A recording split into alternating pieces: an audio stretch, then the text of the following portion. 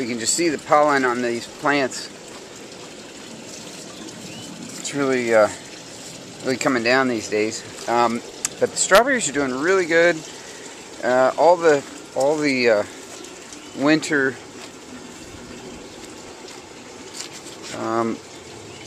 cruciferous kales, mustards, and collards are about ready to come out. They've just done a great job.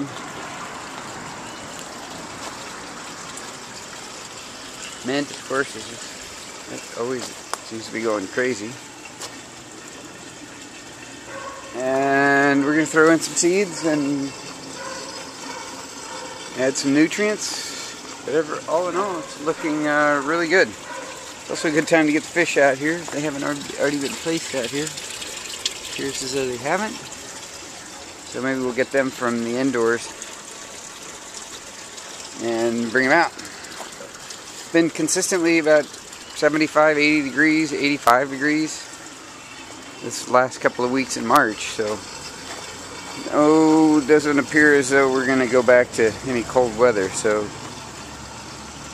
it's pretty safe for the tropical fish.